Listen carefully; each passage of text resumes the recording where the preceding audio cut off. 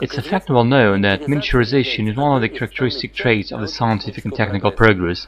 One of the best examples in this respect are PKLCS series piezoelectric acoustic generators offered by Murata.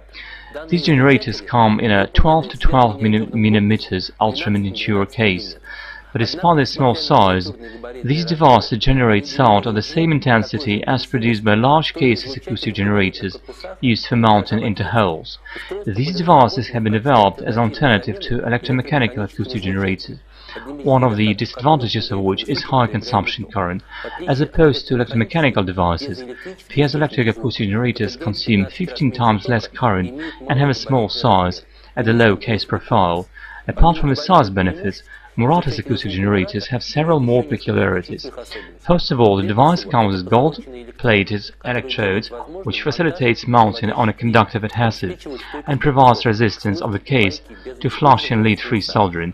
Besides, these components come on an automated bonding belt. The acoustic generators are primarily designed for the mobile electronics market.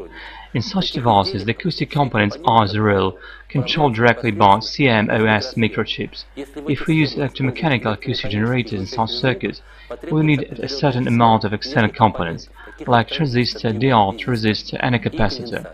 SMD piezoelectric acoustic generators are advantageous as opposed to the electromechanical ones, as they don't need such an external binding.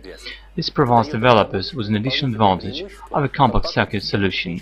PKLSC series acoustic generators don't have an inbuilt oscillator and are controlled through an external circuit.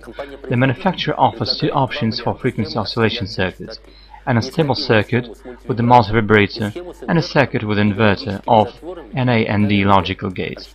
The PKLSC series acoustic generator provides maximum sound pressure at a frequency of 4 kHz.